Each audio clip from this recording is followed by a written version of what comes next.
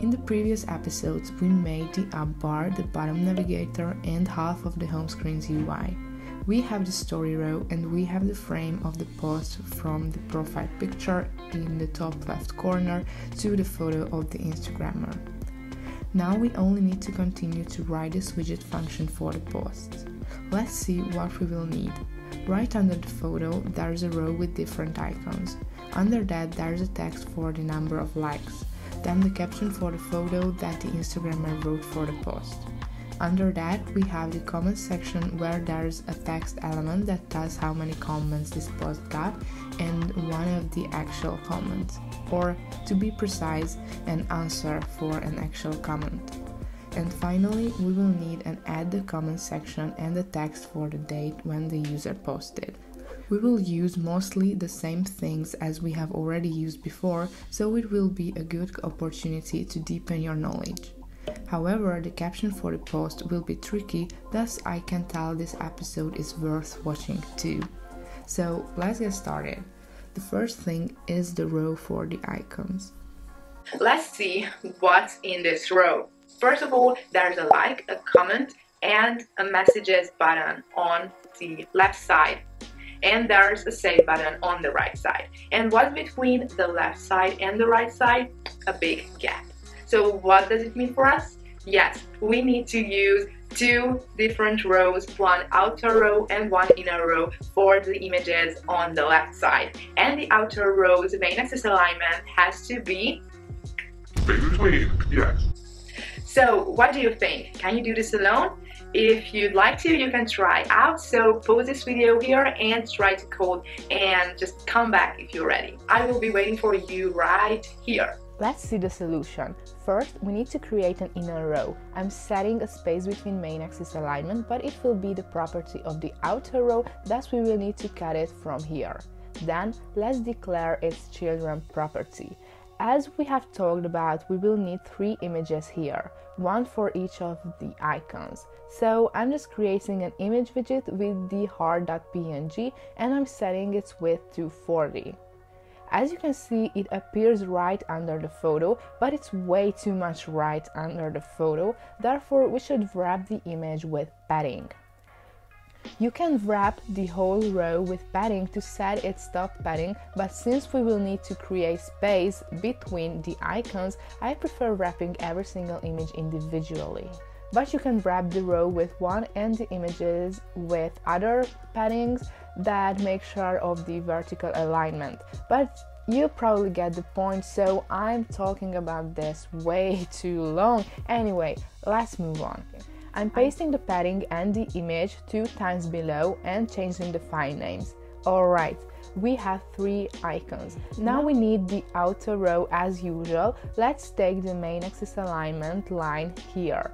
And we need the 4th icon inside the outer row. And we are ready with the first obstacle of this video. But can you pick the line which is unnecessary in this code? 3, 2, 1. Yes, it's the container. I probably didn't think it through when I code this app, and since it didn't mess up my code, I just didn't realize this is unnecessary. So these are the moments when I can learn from my own mistakes, and now you can learn from my mistakes too. But back to the coding. The next step is the number of likes counter. I'm placing a text inside a container widget. The value of the text should be a variable called num of likes and the word likes. I'm styling it to be bold and have a font size of 16. I needed the container widget to be able to align the whole text to the left. Or to be precise, I'm aligning it to the center left, but right now that's just the same. Let's write the num of likes among the post function input variables, and then we can add the value to this variable inside the function call, but you're probably familiar with this by now. Okay, we have the text on the screen and a little padding here and there won't cause any trouble. Let's wrap the container with a top and left padding. Okay, here comes the tricky part that I mentioned earlier. We need to create the text for the post. First, I'm starting with a padding because now I can assume what type of paddings we will need. After that, I'm using a container widget and I'm setting its width property to the width of the physical screen. To be able to use this parameter, we need to import the Dart UI package at the top of the code.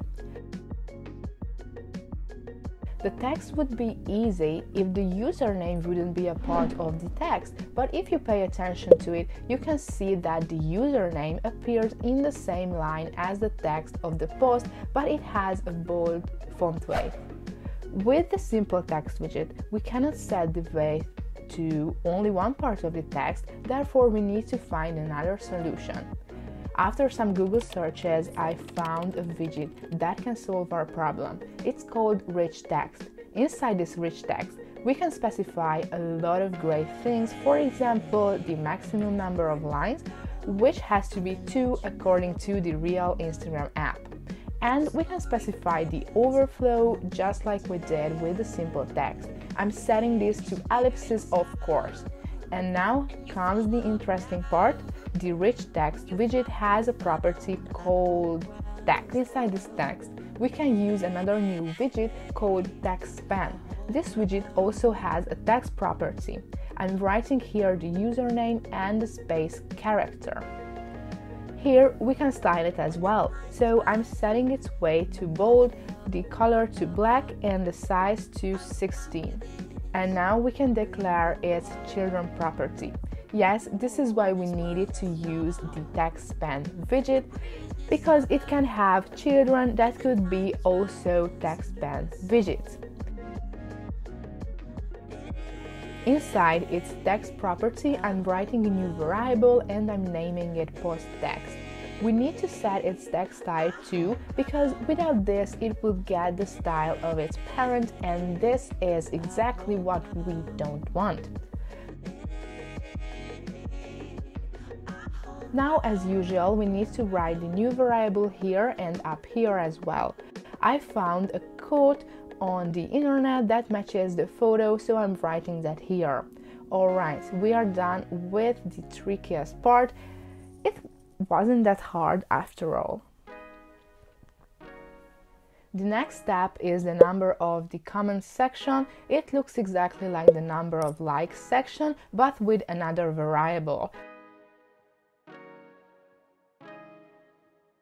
I'm naming this variable to num of comments for the sake of consistency.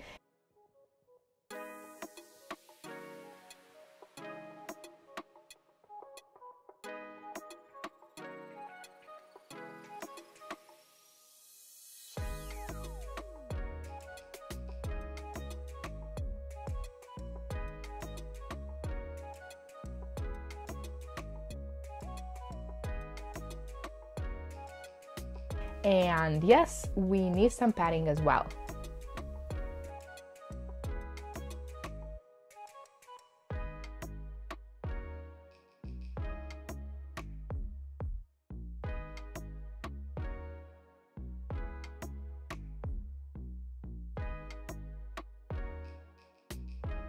What's next?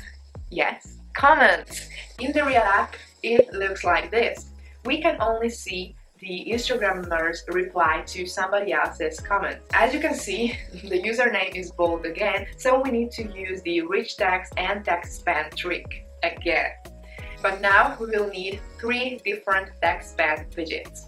The first will contain the username and it has to be bold and black. The second will contain this comment tag, which is the other user's name, and it has to be indigo and normal font weight. And the third TextSpan is the comment text itself, so it has to have a normal font weight and it has to be black. So why don't you try to solve this alone first and then come back and check out how I did it.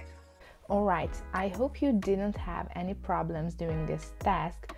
Here you can check out what I did. So I used 3 TextSpan widgets and I declare two new variables.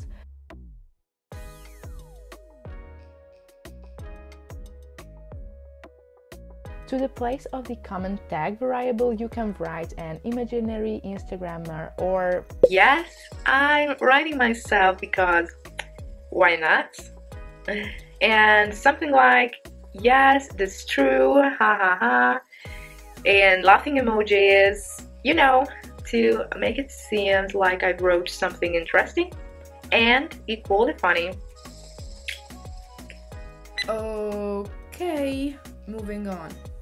We have the comment on the screen, but we have to wrap it with some padding as well to make sure it's not at the very edge of the screen. The next step is the row for the Add a Comment section. As you can see in this section, we need to place our profile picture, which will be a circle avatar widget as you've already known, and we will need a text that says Add a Comment. Those two will be inside the inner row and we need two emojis outside of the inner row. Alright, so the outer row's main axis alignment will be spaced between.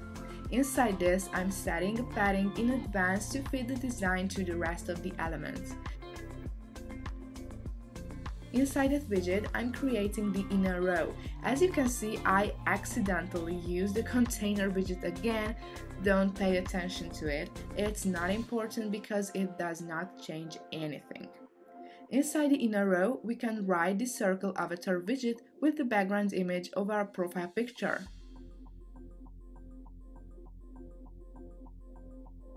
And then here comes the text widget with the color of gray and the size of 16.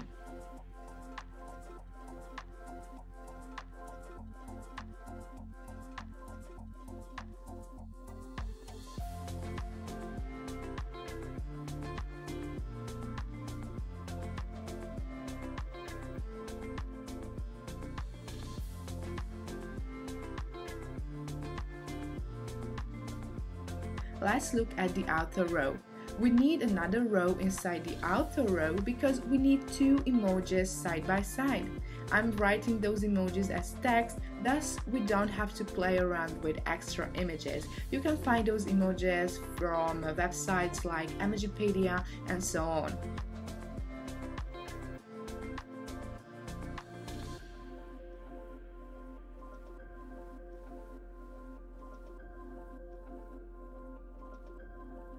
And we also need an icon, a circle with a plus inside. We can get that by using an icon widget and set its value to icons.addCircleOutline. I'm just playing around with the paddings, and if I reload it, you can see that we have everything in place. And here comes the last step, the day counter. It is basically a text that shows us how many days went by since the user posted the photo. Let's start it with a padding that has 8 pixel edging sets on all sides. Now we need to use a container to make sure it's aligned to the left. Then we can write the text here and set its value to a new variable called days and the phrase days ago.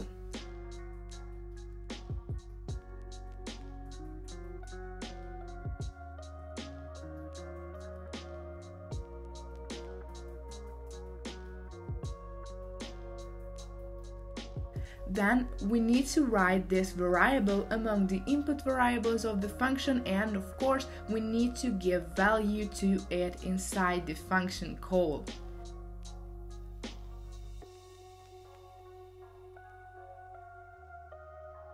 Yes, I know. If you write 1 here, it will be grammatically incorrect because it will say 1 days ago. But let's just pretend that yesterday nobody posted anything. It was a lazy day for every Instagrammer. Anyways, we are ready with the post function. The only thing that we need to do is to create 5 more post widgets inside the column and personalize them to our imaginary Instagrammers. Just use your fantasy. We are done! Guess what happened right after I posted the previous part of this tutorial series? On the following morning, I opened the Instagram app on my phone and I saw that the Instagram released an update and they changed the appearance of the AppBar and the bottom navigator.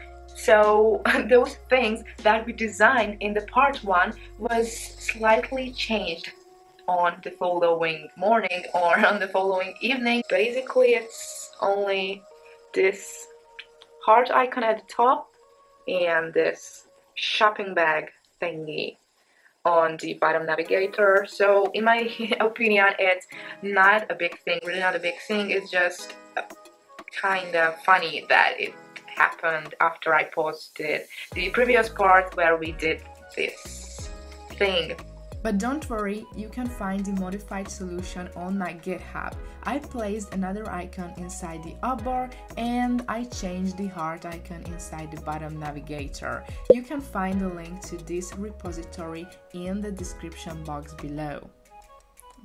Congratulations on completing this tutorial series. I hope you enjoyed it. If you could hit the subscribe button, that would mean a lot to me and it would massively support my little channel, so thank you in advance. I'm really interested in what characters you came up with, so if you feel like you should take a video or screenshots of your app and put it to an Instagram story and tag me at @mercyhoman. I really like to see your versions too. Until next time, bye!